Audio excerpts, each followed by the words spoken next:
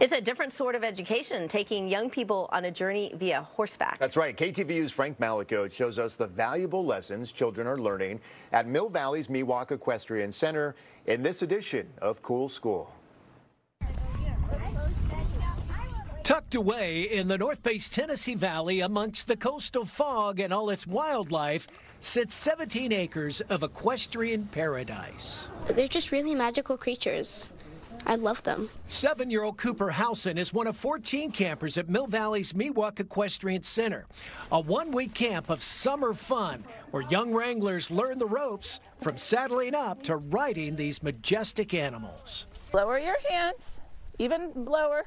Lower still. There you go. Running the stables is new owner Allison Friedman. There you go. Good. She bought Mikwok last December, fulfilling a lifelong dream. Wow. All right. That's Emma's very first trot. Does it ever get old, the beauty of this valley?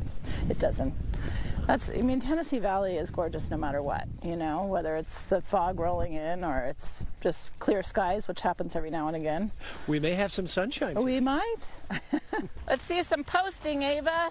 This is a riding camp, but so much more. It provides kids a chance to take a breath away from our digital world and appreciate the great outdoors, not to mention making a bond that will last long after they leave the stables.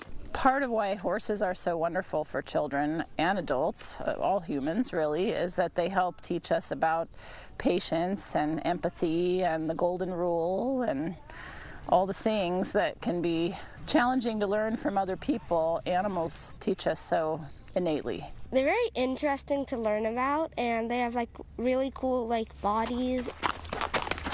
How much fun are you guys having? I don't know. 1,000,000 out of 10. Yeah. Can you guys imagine being anywhere else?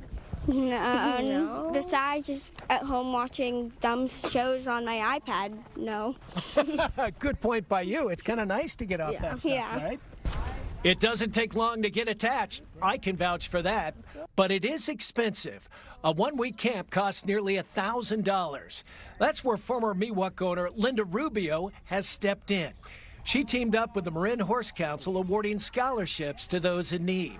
This week, 9-year-olds Dontre Shannon and Leo Jamerson enjoyed their first ever rides. Tell us about your horse here. That's Candy.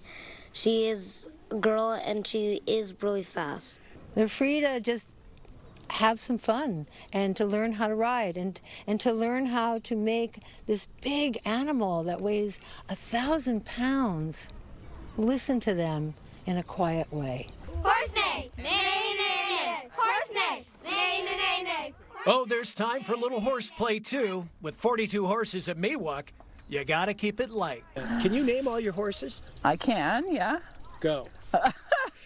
All 42 of them, really? Okay, so Dreamer, Milo, Babe, Princeton, Godiva, Amigo, Truckee, Candy, Piper, Ladybug, Bilbo Baggins, Jordan, Tiki, Opera, Roscoe, Now, can you Elf. do it without looking?